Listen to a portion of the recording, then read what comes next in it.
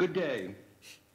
I say hello from Cambridge, Massachusetts, where it's evening and very cold.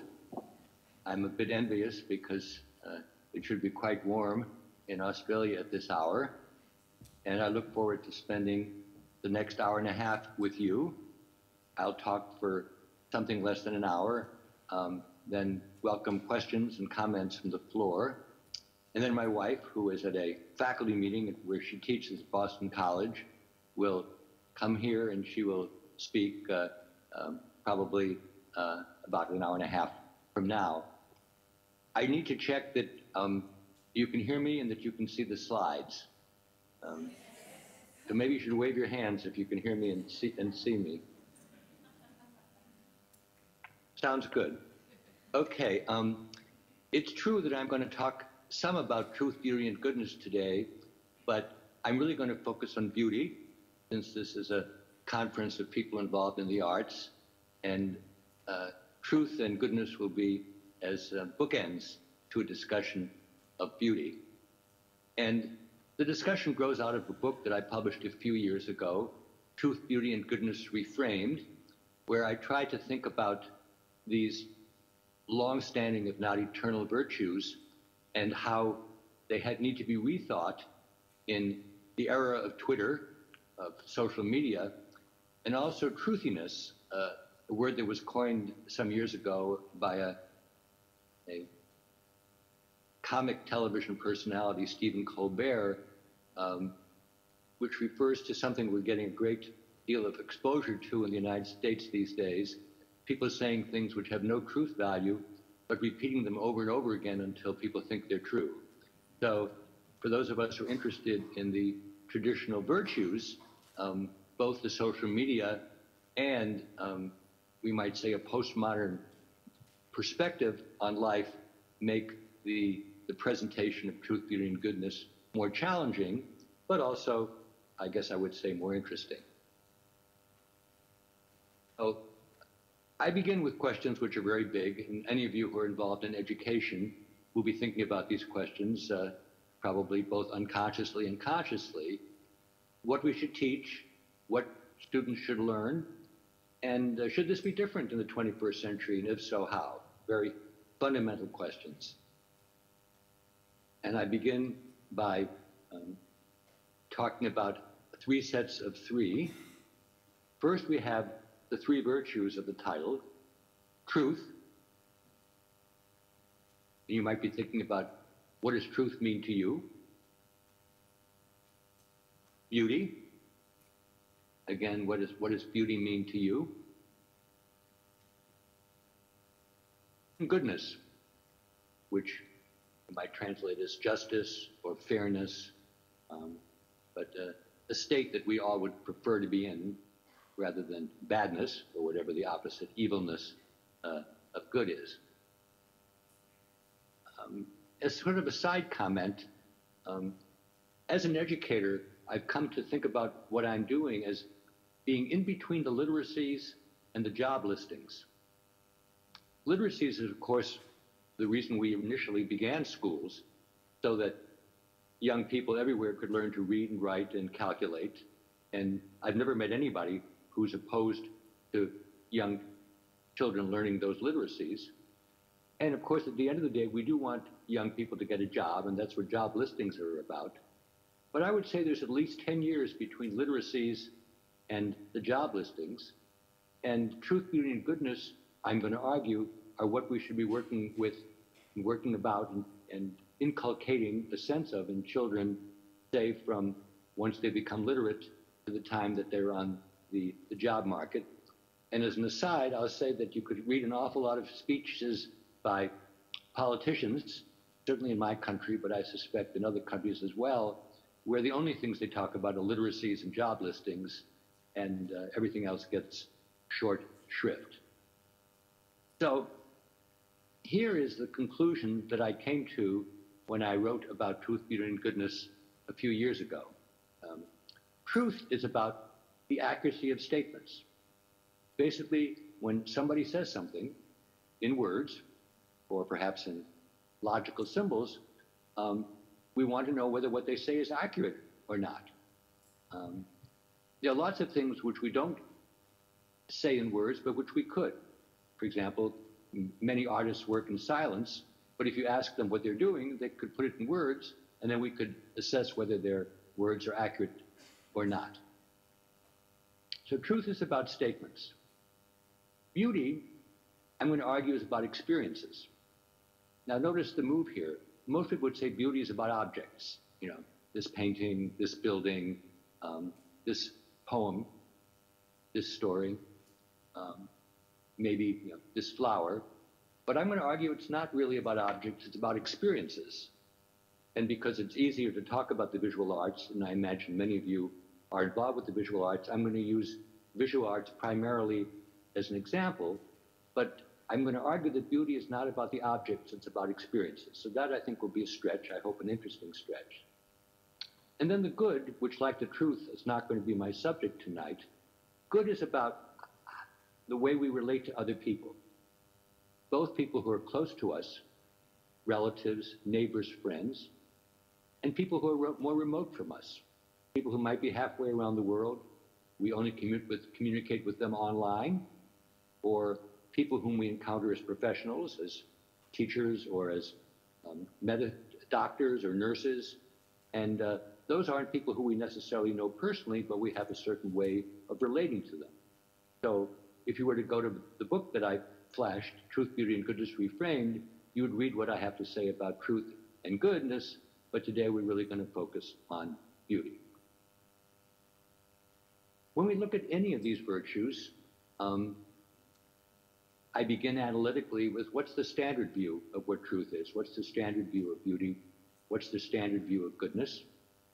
And then, as the Truthiness Twitter subtitle suggests, how do we think about these virtues in view of the postmodern critique, which I'll touch on, or also in view of many different cultures which might not have the same view that the Western culture, which would include Australia, though not the natives, the aboriginals who Katie referred to, what are their views of, some of you may be members of those groups, what are your views of truth, beauty, and goodness? And then, even if we get some agreement within traditional centers, what happens when we live in a digital world where everything can be connected, changed, preserved, fragmented, and so on? So even if you think that you know all about truth, beauty, and goodness, you need to confront the challenges which both a postmodern critique and the technological advances pose to those traditional virtues. And finally, remember we had three trios. The last one is how does the unschooled mind think about this? And the unschooled mind is neither good nor bad. It's the way that people who haven't gone to school, typically young people, think about things. Then what do we try to achieve in traditional formal schooling, which everybody in the audience I'm sure had? And then something which is more important nowadays than ever before, how do we continue learning through life? In my grandparents' generation, and in my parents as well, you would have whatever education you had. Grandparents probably elementary school, parents high school, maybe college, and then you would be sort of prepared for life. But now, of course, if you want to continue working, and Katie has already revealed how old I am, you have to keep learning. You can't just rest on those, let's say, 5 to 20-year-old lessons. All right, so much for background. Let's begin to think about the issue of beauty. At least in the West, and again, for my purposes, Australia is part of the West because it was settled by people primarily from Europe. If you say the word beauty, people will think right away of a Greek urn, vase, amphora, or a painting of a cattle or person in some kind of a Sylvan setting, or a portrait of a young child. These would be kind of traditional views of beauty, and if we just sort of asked the person on the street for examples in the visual arts, these are the kind of examples that they would give.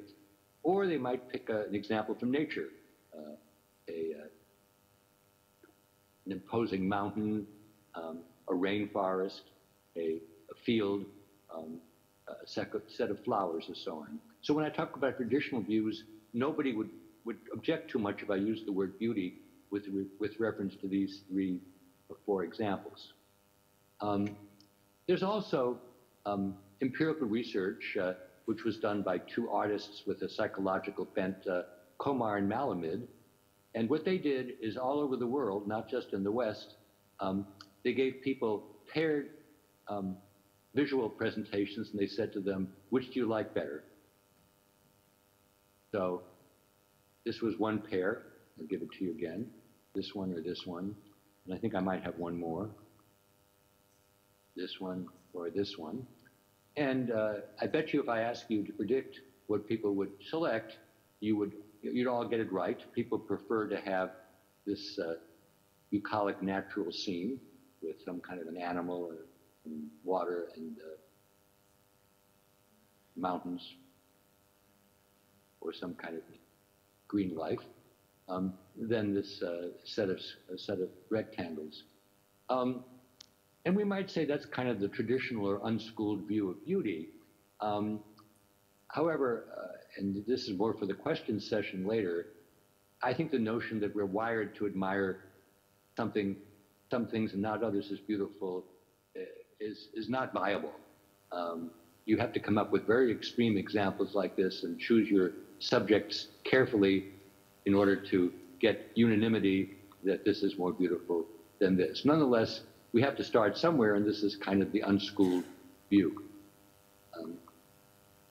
But, as I said, living in the 21st century, there are 2 very powerful threats to any traditional or unschooled account of beauty, or for that matter, truth or goodness.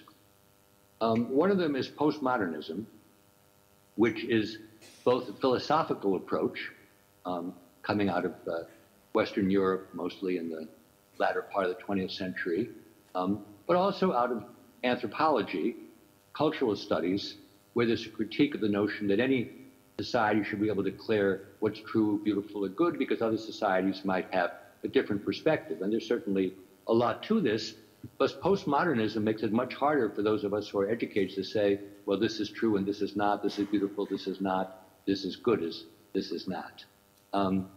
So if you were to read the philosophical or aesthetic literature and you saw the word beauty, you would find people saying that's a thing of the past. People used to talk about beauty, but it's off the table now. Or if they're more politically inclined, beauty is decided by the people who have power and the people who wield the scorecard. Maybe it's the curators in the museum who decide what's beautiful, or the people who decide which books to publish, and the rest of us just have to go along. We have no real say. Yeah, these are quite anarchistic views, but they're not easy to refute through any kind of an argument. So that's the postmodern or relativistic position, and I think most of you have run into this, whether or not you happen to be sympathetic to it. And probably the more you hang around galleries, the more you at least be familiar with this line of argument. For about a half a century, philosophers were discouraged from even using the word beauty because it was seen as being so loaded and so anti-postmodern, if you will.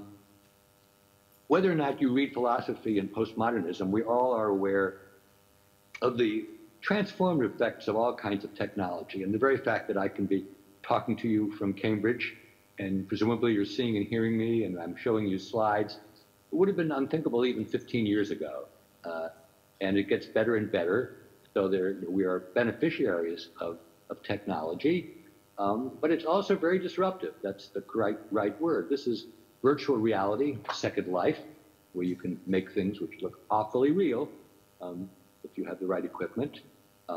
There are multi-user games involving thousands or even millions of people, which have probably as much influence on young people, particularly boys, as whatever we do in school. I always say there are 2 kinds of people who belong to Facebook and liars. but certainly social media have incredible power, and I would guess that most young people, boys and girls, spend at least as much time on social media, Facebook, Twitter, Instagram, Snapchat, etc., as they do hitting their books or doing their sums. Twitter, of course, hundreds of millions of people communicate using 140 characters or less. And those of us who insist on using more than 140 characters often feel quite anachronistic. And nowadays, more people learn about things from social media than from newspapers or broadcast. So just as the postmodern view is a real challenge to any traditional view of beauty or truth or goodness, so too the digital world is just incredibly disruptive. Anybody can create or circulate anything. The notion that we have canonical forms that we should all bow to or considered to be hegemonic is not sustainable anymore. I came up with some M's here. Anything can be mashed, merged, meshed, massacred with anything else. So we might say, well, you know, what's beautiful is what's liked the most, because on many social media you can say whether you like or don't like something, but crowds aren't always wise. Sometimes they're quite stupid. And also, people with power can manipulate the likes. I know for a fact how many people who publish books will get all their friends to write positive things on Amazon. And same thing with restaurants, same things with artists, and so on. So you can see how the digital world, which is, again, has many wonderful things, shakes up lots of assumptions that certainly people who grew up in the 20th century would find quite unnerving. And my wife, Ellen, who actually just came into the room, so she's here early, and I were in Hong Kong in November of 2014, and we were talking about the app generation, young people who are involved with apps, and somebody said, what about Alex from Target? And I kind of wrinkled my brow. I had no idea what they were talking about, but this was a bunch of people in Hong Kong who didn't know about Alex from Target. And so I dredged up a photograph, and this is Alex from Target, actually at Starbucks. What happened in the summer of 2014 is somebody took a snapshot of a kid sitting at Target. I think he was packing a bag or packing a box or something. And this person circulated to friends. They thought Alex was cute. And within days, Alex at Target was sent to millions of people. So if there was any popularity contest, say, between the Venus de Milo and Alex at Target, he would have won the day. By now, probably he's been forgotten. One cost of being viral is you can soon be replaced by something else that's viral. But again, this notion of what we should pay attention to and what we should value is by no means sturdy. In December, I attended a meeting with a bunch of people who were about 20 years old because they were talking about what it meant to be iconic. And I thought they might talk about political leaders, let's say Martin Luther King Jr., or Ronald Reagan, or John Kennedy, or that maybe they would talk about business leaders like Bill Gates or Steve Jobs, but they didn't.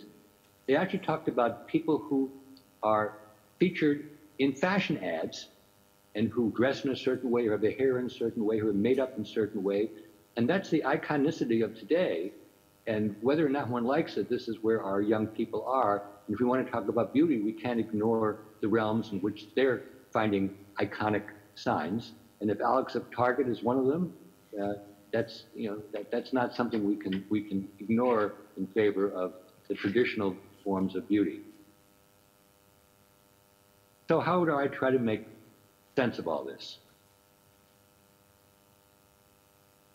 This is my first attempt in a book where I talked about truth, beauty, and goodness without at all a critical spirit.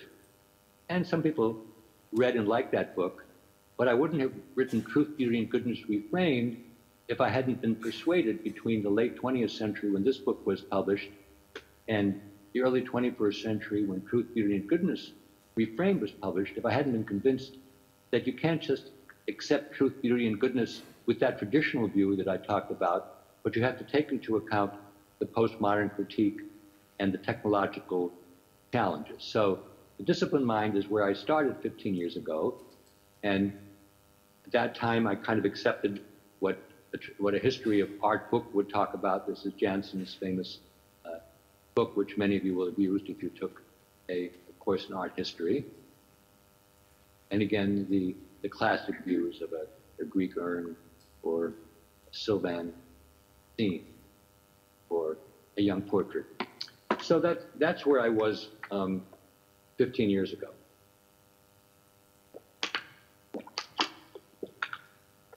I think a but is coming. Let's see. Yes. But how preference change?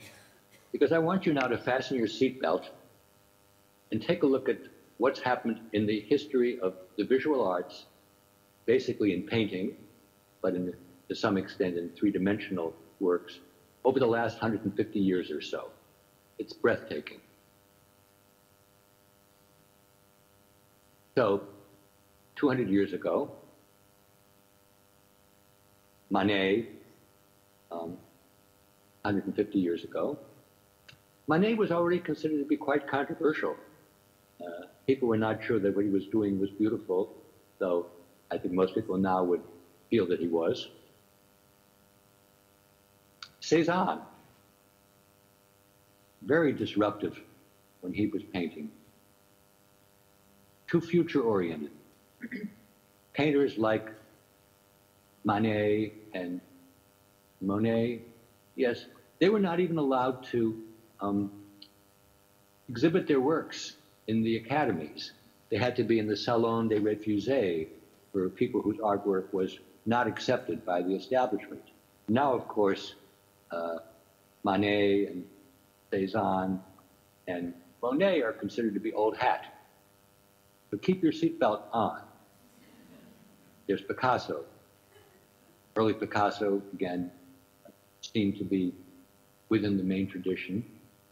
But all of a sudden, 100 years ago, a little bit longer, he paints Les Demoiselles d'Avignon, arguably the most valuable painting after the Mona Lisa, and suddenly doing things which looked like other painters and looked like representation of the world was out.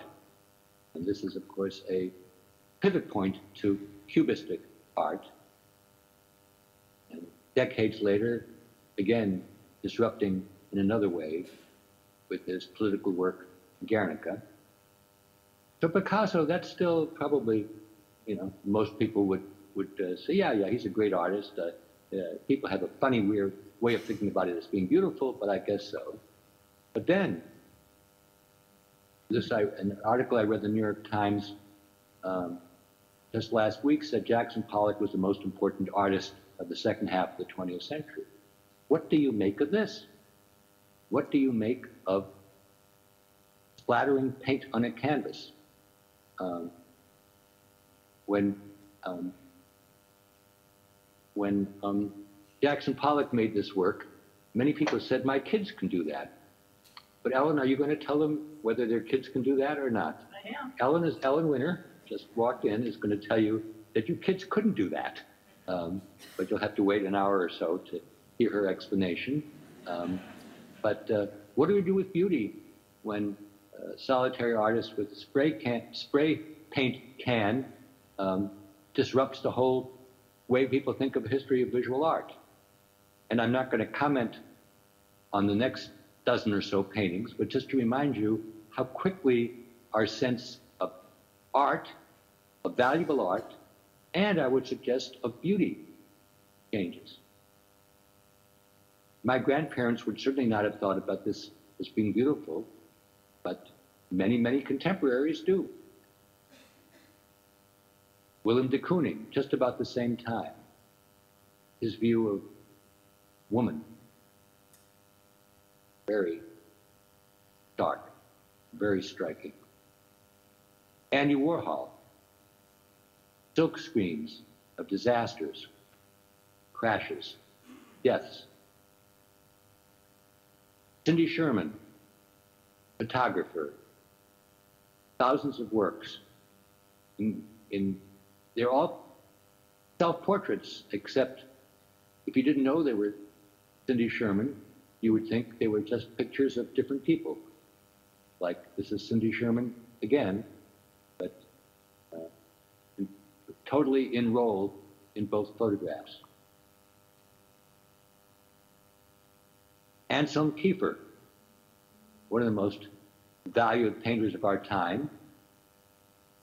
I'll talk a bit now and later. This was paintings that at first I couldn't relate to at all, but now I do. And of course the paintings haven't changed. This is the key point. I've changed.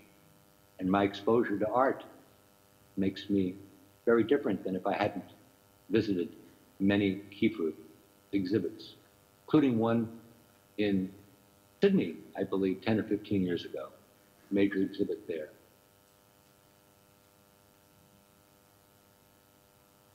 This is a work that was on display several years ago at New York's Museum of Modern Art. It's by Matthew Barney, very valued contemporary artist, called The Deportment of the Host. The Deportment of the Host. I could make no sense of this work at all. If I walked by it, I might have thought it was just something that was being set up for something else. But when both the curator and my wife spoke about the work as being beautiful, that got my attention. And that's very important. Because if somebody whom you respect says something is beautiful, even if you don't see it, it makes you wonder, what are they seeing? What are they hearing? What are they getting from that work? What are they getting from that experience? What are they getting from that food? What are they getting from that conversation? And now we're beginning to move into how I think about beauty and experiences. And sometimes these are judgments that you make solo, but very, very often, as in the last 150 years of art that I've just showed you, and there's more to come, you change because you talk to other people, or you read other people, or you see juxtaposed things. You say, my goodness, there's more there than I thought. There's more there than I understood. There's more there than I perceived. It gets even wilder, that's what the slide says. Because everything I've shown you so far is made by human beings. But here's artwork that's done strictly by computers. And they often get our attention, and we put them on walls, we put them on museums, and suddenly beauty is no longer a property of human-made objects, but a property of things done by rules, by a computational algorithm. This, for example, is simply a record of the use of the internet in different locations within a geographic polity, with the dense light areas where there's more internet use. No human hand there. This is a fun thing where you have a wand and you make a certain shape with the wand, and then lo and behold, you get furniture which captures the movements that you made. 3D maker enterprises. How do we think about that? So everything I've shown you now is visual arts, and if you are a frequent gallery goer, they won't be a surprise to you. But if you're not, I hope you'll be struck by these works, all of which are very esteemed by people who are very knowledgeable, unless they're all fooling themselves. They stretch the notion of what it means to be beautiful. And in my case, often stretch my own views. But it isn't just the visual arts. There's architecture, and you have traditional views of what's beautiful. But this is what Frank Lloyd Wright wrought in the late 50s. I should have included the Sydney Opera House, but it's known to all of you, another landmark architectural work. The Whitney Museum, which has now been supplanted by a new Whitney in New York. This is the old Whitney. Frank Gehry, work that could not have been done in a pre-computational age. But cities now will do anything to get the Gehry landmark the way Bilbao did in Spain, because it can be transformative for an economy. This is a monument that would have been unthinkable in the 19th century. It's the Vietnam War Memorial. Simply 57,000 names in a very stark black background. And we need only to think about literature. This is Samuel Beckett and what his plays and poems and stories have done to our literary sensibility. Or Igor Stravinsky, Picasso's equal in the area of classical music, and how his works, beginning with The Rite of Spring, came out just 100 years ago, have changed what people value in the area of music. So, what I've been trying to do is to say that if you haven't been asleep, I don't mean you in the audience, but I mean if a human being hasn't been asleep, but has been paying attention to what's happening in all the traditional areas of art, whether it's music, literature, poetry, architecture, painting, sculpture, our sense of what's possible and what's admired has changed so much that any notion of a canon is just hopelessly anachronistically, it's hopelessly out of date.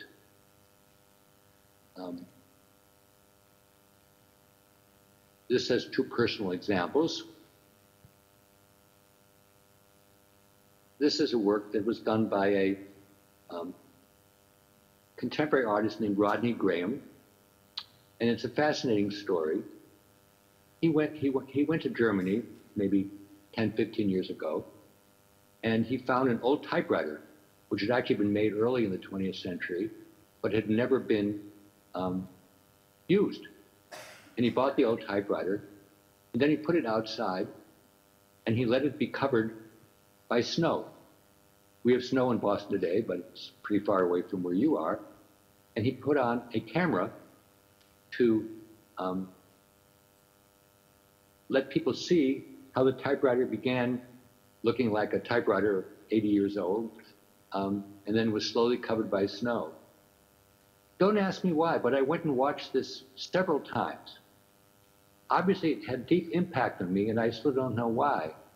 If you'd simply said to me, Howard, you're going to look, see if I had an old typewriter covered in the snow, I would say, how preposterous. But there was something about it which I found absolutely riveting, and I would go back and see it again. It's just 10-minute with an old, I think it's 16 millimeter projector showing you the typewriter as it's slowly covered by snow.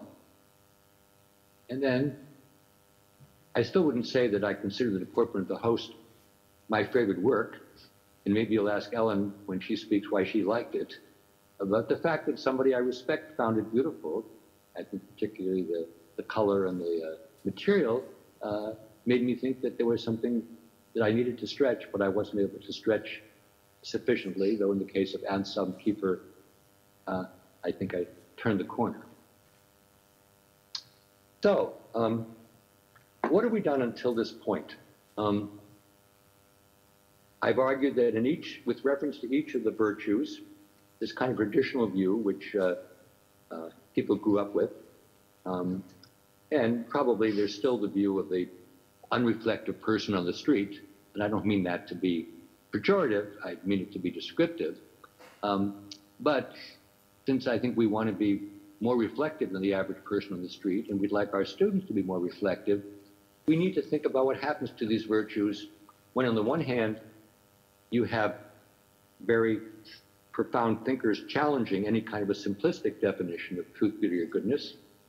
On the other hand, taking a look at what technology makes possible, as well as just cultural change, any kind of recipe like those two like those pairs of paintings where people like one better than the other, is just woefully inadequate.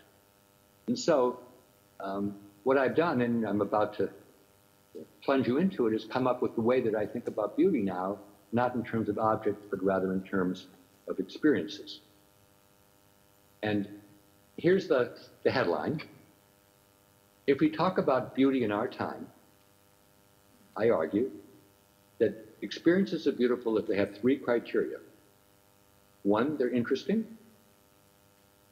Two, their form is memorable, which means we can't just tell somebody about them. We have to essentially let them have that experience. And three, importantly, we want to have that experience again. We may not be able to have the exact experience again, but we'd like to revisit it. So there are things that are interesting, but we just talk about them or tweet about them. The way the form in which we encountered them isn't matter. That's not beauty. Second of all, there are things that are memorable, but we might find them horrible. You see a dastardly act of violence, you may never forget it, but you don't want to have that experience again. So it's things which catch our attention, things which is something memorable, and things which you want to revisit again. Those are what I call beautiful experiences. And this is a bit of a wisecrack. As a reward for a beautiful experience, you get a pleasant tingle. It makes you feel good. So if you think about any of the paintings I showed you, or architecture, if you kind of got a charge out of that, perhaps you had some neurotransmitters, some dopamine squirts or something, and that's a reward for a beautiful experience. And for extra credit, we could think about things that are spiritual or awful or awesome, AWE. But for me, I prefer not to use the word beauty for that, but rather things which we can contemplate and want to be able to contemplate again. So let's talk about each of these three symptoms or criteria. Interesting. Psychologists have done a lot of work on what makes things interesting.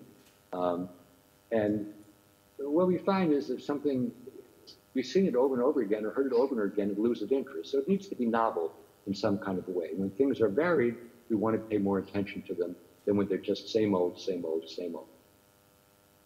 Also, we find that if things are too simple or too complicated, they're not as interesting to us as things which are intermediate, which have some complexity but not complexity that's overwhelming. So my field of psychology gives us a little insight into what we find interesting. So here's a work of Donald Judd. If I said to you, it's a bunch of metal rectangles piled up against the wall, you would probably not give that a second thought. But when you look at this, especially if you keep looking at it and it does different things to you, you may say, yeah, this is worth seeing. I can't just tell people about it. I need to let them see it or let them see it in person. Of course, seeing them in the slide is much less impressive than seeing them in the flesh, because these are big rectangular features. So memorable form. I like this. This is conceptual art. It's by Joseph Kassout, and it's called Three Chairs. And of course, it is three chairs. On the left, you have a photograph. On the right, you have a regular 3D chair. And on the far right, you have a definition from a dictionary. Now, I could say to you, this guy produced three chairs, and one was this and one was that.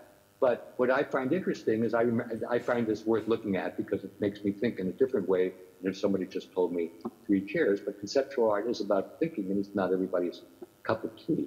The next one is particularly suitable for a teaching audience. This is John Baldessari, a contemporary artist. And he has written 24 times, "I will not make any more boring art." Again, a version of conceptual art. But if somebody tells somebody this guy wrote this, it's very different from my experience, because it sort of looks like somebody had to repeat this, didn't do it exactly the same, and it reminds you of the tedium of life when you've been caught doing something inappropriate, like making art that's boring, and you have to atone for it. So you have the first symptom. It's interesting, it gets your attention. It can be sound, sight, taste, whatever. Second, you find that it's worth trying to remember, because there's something about the way it's presented, whether it's written or sung or recited or served, that isn't just exchangeable from other ways of doing it. And then this third feature, you haven't exhausted it. There are things which are interesting and you may remember, but you don't want to have it again, either because you've already gotten what you can out of it, or conversely, you find it rather awful and you don't want to have it again. So here are some things which have stood the test of time. And I bet some of you have been thinking, well, there are reasons why we valorize something, and that's because they stood the test of time. And I think that's true, but who would have predicted 40,000 years ago in a cave that we'd still be looking at this Paleolithic art? Maybe it's 30,000 years ago. Or this incredible rock paintings from caves in southern Europe. Or the pyramids, worth seeing in person. Or Gothic church. Or from Easter Island, these huge statues whose meaning nobody quite knows, but they're haunting. Or Stonehenge even longer ago. Again, nobody knows quite what's going on here, but most people who encounter them feel that they are interesting, they're memorable form, and you'd like to see it again. I had probably seen 1,000 photographs of the Taj Mahal, but when Ellen and I were lucky enough to be able to go to India 3 years ago, we were not prepared for how incredible Taj Mahal is in person. I must say, certainly one of the most beautiful visual experiences I've ever had. It doesn't need any beauty stars from me. But while I wouldn't say that Anselm Kiefer has all the same impact on me, I would go out of my way to see his works, and that's a sign that for me, if not for you, they're interesting, form is memorable, and I'd like to see them again. Of course, they're huge, and showing them in a slide doesn't begin to capture them. They're as big as the wall of a room. And for me, the jury is still out on Matthew Barney and the deportment of the host, but you can ask Ellen after her talk whether she wants to tell you why she found it beautiful. So I actually taught this in the last 2 weeks. I did a module on truth, beauty, and goodness, 3 hours a day. And my students challenged my notions about interestingness and memorable form and desire to revisit by coming up with examples from realms which I hadn't thought about. One is pornography. I decided to use a safe picture, but pornography can be interesting, memorable form, and you may not want to revisit the same pornography, but you may want to revisit one just like it. Are those beautiful experiences? I don't want to easily say yes, but I'm not sure I have an argument against it. So pornography is one challenge. Sports, second challenge. Sports can be interesting, can have memorable form. You may not want to see the same game again, but you may want to come back to games. So maybe athletics is a source of beautiful experiences. And then what got me most riled up was the notion of entertainment. TV quiz shows, people watch these over and over again. Are they making a mistake, or am I making a mistake in wondering whether these are beautiful experiences? And the next slide, I don't know whether Ellen knows who this is. Ellen, you know who this is? No. Brian, do you know who this is? Kim Kardashian. Kim Kardashian. Now, I didn't know what Kim Kardashian looked like, but I went online, and this is what she looks like. And nowadays, she's not Alex at Target, but for many young people, celebrities like this are certainly interesting, memorable in form, and they want to be revisited. So, as a person who formulates a certain definition of beauty, I can't really challenge other people's notions, but I can wonder whether there's something suboptimal of my own definition that it leaves things in which I think occupy a different status. And we can certainly, and should talk about that when we move to Q&A soon. So, while we've certainly been talking educationally, I haven't spoken directly about the implications of all this for educators.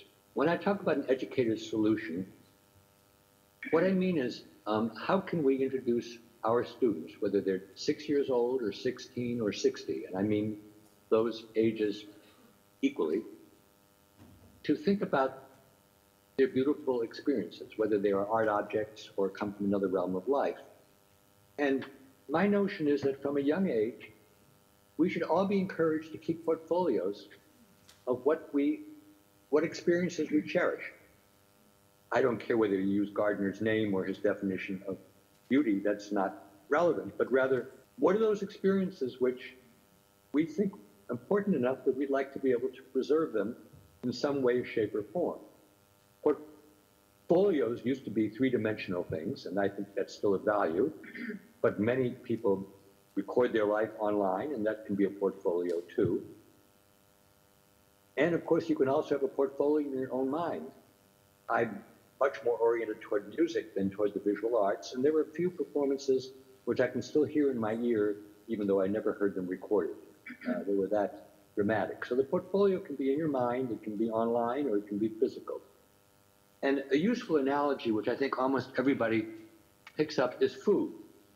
When you're 5 or 10 years old, what do you like? You like to go to McDonald's and get hamburgers and French fries and malted. Maybe, if you're like me, you still kind of like that every once in a while.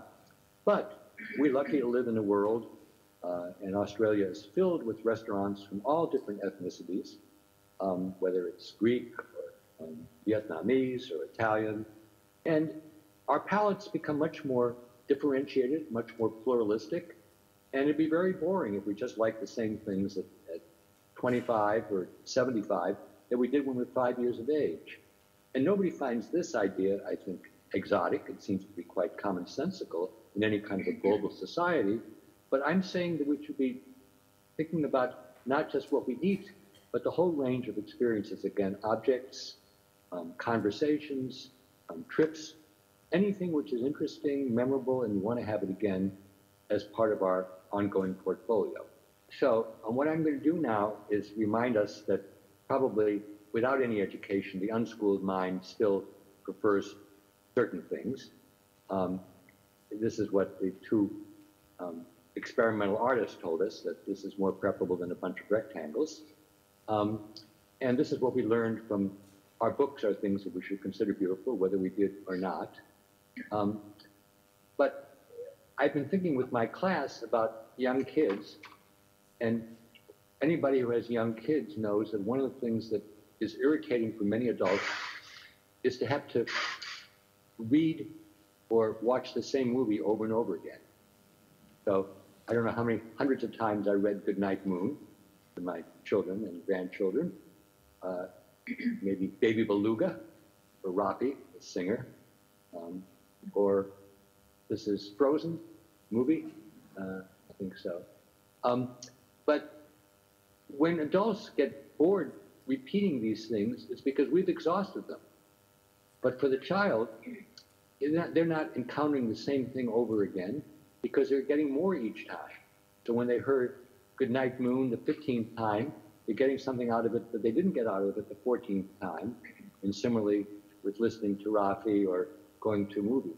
So we have to understand that young kids kind of give us in fast motion this experience of wanting to revisit things because it's interesting, but they haven't explored it entirely. But we as adults probably don't get that much out of the thing anymore, so it gets to be boring for us. All right, so now fasten your seatbelts for the second time tonight, because I want to introduce you to an idea developed by Nelson Goodman, a great philosopher who was the founder of Project Zero 48 years ago. David Perkins and I were his first research assistants, and we remained with Project Zero till this day. And I met Ellen Winter in 1973 when she was 1 year old, when she was a student at Project Zero. So there's a long intellectual trajectory there. But what Goodman pointed out is when somebody tells you something is good or not, let's use the word beautiful, something is beautiful, it gets your attention, like that deportment of the host from Martha Barney. And you may not understand why somebody thinks it's beautiful, but it's worth your trying to figure out why they think it's beautiful. And when Goodman talks about merit as means, the fact that somebody likes X more than Y or Y more than X is immaterial. What's material is whether they see or hear the difference between X and Y and can in some way show you that difference. So if you're shown two portraits and somebody says, oh, this is beautiful, I don't like the other one, you could take their word for it. But what you really want to know is why is this one beautiful and not? And that's what merit is means. If you see the difference, that's what's important. You can then decide what you like, what you want to pay for, what you'd like in your house, what you'd like to get rid of, and so on. And this came to me very dramatically when over 40 years ago, I went to see an exhibit in Minneapolis at the Institute of Arts on fakes and forgery. Now, if this was a class, I would say, class, who is this? And I can't hear you, but presumably some of you are saying the Mona Lisa. And then I would say, well, who is this? And then some of you would say, the Mona Lisa. And then in that exhibit in Minneapolis 40-some years ago, there was in every bus a placard like this saying, well, the real Mona Lisa, please stand up. Now, you should look at these two, because they're obviously different from one another. And what's important is you see the difference. You see a difference in lighting. You see the difference in shading. You see the difference in facial expression. That's what's important. Now you can decide you want to like the one on the left better or the one on the right better. One is worth billions. The other is worth nothing. But the important thing is, do you see the difference? The merit is means for you to see the difference, and then you can decide what you like or not. And this is a wonderful educational device because it makes people, whether it's two meals or two performances of a work of music or two buildings, if you don't see the difference, you think they're equally beautiful, equally noticeable, and somebody says no, that makes you pay more attention. And Ellen is also going to talk later about what do people think about fakes and forgeries. Is that right, Ellen? Mm-hmm. And again, you'll see we have now interesting empirical work on that.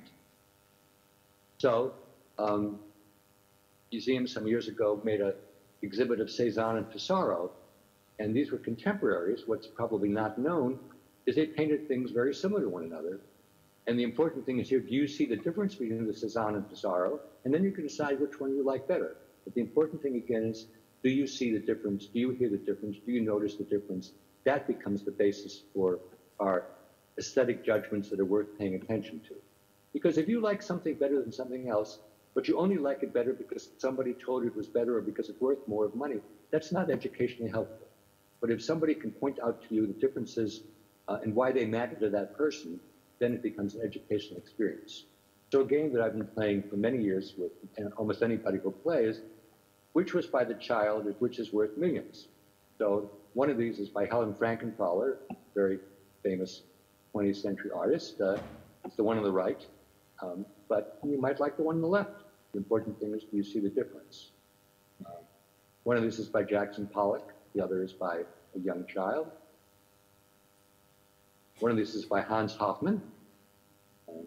The other by a young child. And one of these is by a famous Chinese artist, and the other is by a child, adolescent. And do you see the difference? Merit is means.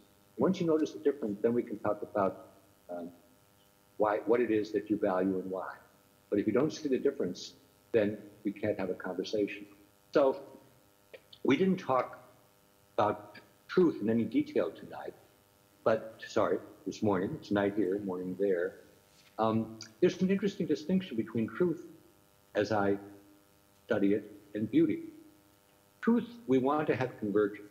We want to bring more and more evidence to bear using better and better methods to decide which statements are worth taking seriously as being true and which are not. And so even though we never can discover the ultimate truth, we have a chance over time to figure out more and more what was it that really happened at a certain time, or how the nature of the physical world or natural world is really like. The wonderful thing about beautiful experiences is that they're divergent. Every person in the world can have a different roster of what they consider beautiful than everybody else, and it doesn't matter a bit. In fact, it's probably good. It also doesn't cost anything. We've got 7 billion people in the world. They can have 7 billion aesthetics. They can each keep a portfolio of what they value, whether it's in art, music, nature, conversation, food, life. And again, the more the merrier. And in a world where almost everything else is scarce, it's wonderful that we can let the 7 million portfolios bloom. There's no limitation. We may begin with traditional history, as I did, and as many of you did. But if you want to understand 20th century abstract art, we're not going to get that from a traditional history book. The book I found most valuable was Kirk Varnado's book, Pictures of Nothing, a wonderful title. You see the subtitle is Abstract Art Since Pollock. And if you want to have a sure guide to why it is that Jackson Pollock and his colleagues changed everything, the Varnado book is an excellent introduction to that. And it really does make you see things differently because you notice all sorts of things. And you understand the way in which artists, mostly in New York, mostly in the 50s, were talking to each other every day, both in language, but more importantly by what they were doing. People I showed you, whether it was Pollock or de Kooning or Frankenthaler, they were all showing their works to each other every day, just as Picasso and Braque were doing 50 years earlier. And that's an important part of understanding what's going on in any realm, is that what's being shown and discussed and listened to at the particular historical moment. So my educational goal in the area of beauty is that we should each put together a portfolio of what it is that we value and why. Be like this, or like this, or like this. And I should have a melange of Facebook home pages, because that's another place where you can keep your portfolio.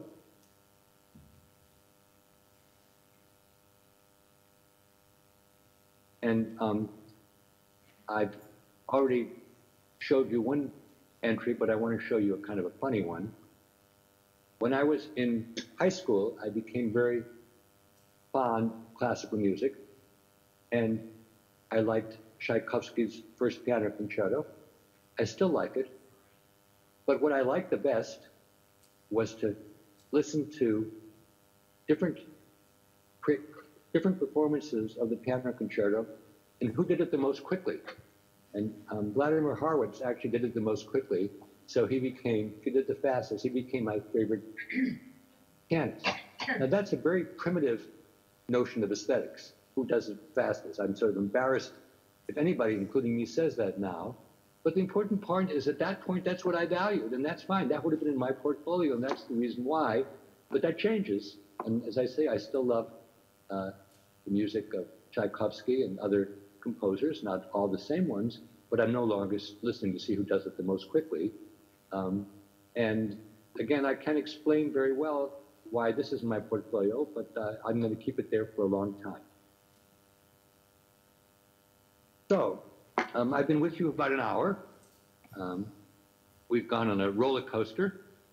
We've covered a lot of things, probably not familiar to most of you. I hope your appetite is whetted enough that you might take a look at my book, Truth, Beauty, and Goodness Reframed. So I'm certainly not here to promote the book, but if you find the ideas interesting, they are dealt with in some detail there. But I also will mention that I haven't figured it out yet. And that's why I taught this module for 2 weeks, 3 hours a day, and why I'm going to teach a whole course on it this coming fall. And to get sort of the moral of the story, maybe I'll give you the summary and conclusions, and I'll give you the moral of the story. So we started an hour ago by talking about truth, beauty, and goodness, which have been valued for thousands of years. But here we are, and we need to try to figure out how do we think about these things today when, on the one hand, both philosophers and anthropologists challenge any hegemonic, any top-down view of what's beautiful, and when the digital media, which are so fantastic and so versatile, make everything flux and everything change. Remember Alex of Target, or though probably nobody remembers him anymore. Then why I decided tonight, for obvious reasons, since this is a conference of people involved with the arts, to focus on beauty rather than truth or goodness. I reminded you both of what people choose as beautiful when they're just given choice of two, and it's pretty obvious what the unschooled mind will prefer. And then reminded you what's been canonical, the Greek vases and the paintings from the Renaissance and the Romantic era. But then, when I asked you to fasten your seatbelt, to see how over 5 or 10 year periods we go from Pollock to Warhol to de Kooning to Matthew Barney to Rodney Graham, and it's quite amazing. We don't know which of these will be looked at or listened to 100 years from now, but we know some of them will. Having produced, I suspect, a certain disequilibrium in you all, I then laid out what I thought are the 3 criteria for an experience of beauty, that the experience, whether it's looking at an object or going on a ride or dreaming, is interesting, the form is memorable, and you'd like to have that experience again, either in your own mind or preferably in the flesh. But as my students reminded me, Howard, are you happy if pornography, if athletics, if game shows, and if Kim Kardashian are all examples of beauty? And I guess the answer is, I hope those aren't the only ones, and I hope that they change over time. But we all have to start somewhere, and if I started with how fast the Horowitz played the Tchaikovsky, so much the better. What's important is that we be able to make distinctions, and be able to point them out and explain them to some way, particularly to our students who don't see any difference or who wonder, why should anybody pay any attention to this at all? And I guess the answer is that all of us cherish certain things, and it's free, doesn't impose on anybody else. We should cherish them, collect them, share them with others, but we're willing to change and grow and to have more diverse, more differentiated experiences as we get older. And I said that beauty is wonderfully divergent. Everybody can have their own aesthetics. It makes no difference. In that sense, it's a gift from the gods. But when I said I wanted to close with a moral, I want to go back to what I said at the very beginning of the talk, and that is we don't need me or the work at Project Hero to justify the literacies. Obviously, they're very important. And maybe today coding is more important than Greek, but basic literacies are very important. Second of all, we want people to be employed. We want them to like what they're doing. And at a certain point, the job, the vocational panorama is important. But human beings have accomplished incredible things in the arts, sciences, humanities, architecture, music, poetry, and I think it's criminal if we don't share those human accomplishments with our young people. And there are many ways to do that, but the way that I've arrived at, because I think it unites the classical era with today, is to help people think better about statements that individuals make and whether they have truth value, to think more deeply and to collect more broadly about the experiences which are worth valorizing. And then, what's probably more important than either, but a subject for another day, what does it mean to have good relations with others, people near us, people far away, and what does it mean to be a good worker, a good person, a good citizen, which is what I talk about in my most recent work. So with that, and with a thank you slide, we should, if the technology works, be able to have a conversation for some minutes. And I've jotted up here 3 websites which you can go to if you want to know more about my work or the work of Project Zero, or the work I was talking about at the very end. What does it mean to be a good worker, a good person, good citizen? So thank you very much for your attention.